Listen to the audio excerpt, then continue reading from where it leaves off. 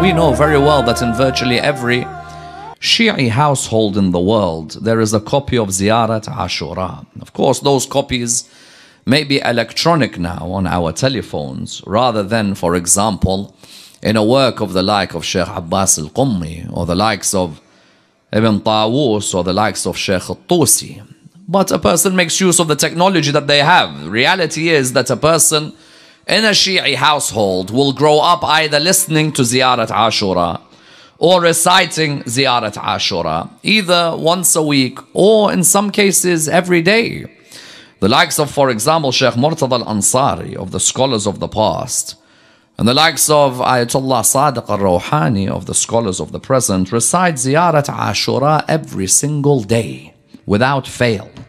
They don't wait, for example, for a particular vow or a mannat or a nadhr to be made. No, on the contrary, they find it of the utmost importance that they send their salutations to the Prophet, peace be upon him, and his family every single day. And they believe that the greatest ziyarah to be recited is Ziyarat-e-Ashura. There are many scholars who will always talk about the fact that when you look at the rewards for reciting Ziyarat-e-Ashura, the rewards in some cases are the highest rewards imaginable and perceivable within Shi'i thought.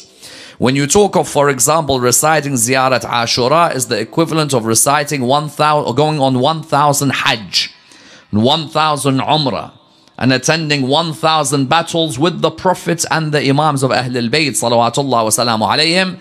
It highlights to you the greatness and the significance of the ziyarah.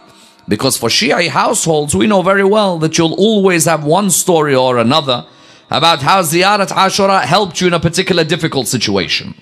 You made a pledge to Allah subhanahu wa ta'ala that I will recite a salutation, part of the Mazar literature, in honor of Imam al-Hussein alayhi salam, and in honor of those who fell on the plains of Karbala. But Ya Allah, I ask you that when I recite this to fulfill my hajat, for example, that I have certain hajat which I really would like fulfilled. So you'll find that some people may recite Ziyarat-e-Ashura for 40 nights in a row without fail. And this is not something random. This is something where you'll find that ulama of the past would swear by. Ulama of the past would discuss Ziyarat-e-Ashura, the merits of Ziyarat-e-Ashura. One only has to look at the works of Tustari and the works of the likes of Bahr al-Ulum and others who talk about the greatness of Ziyarat-e-Ashura. And that's why the emphasis of the likes of Ayatollah Shubairi Zanjani and others on focusing on Ziyarat-e-Ashura and its merits and its reliability can be seen.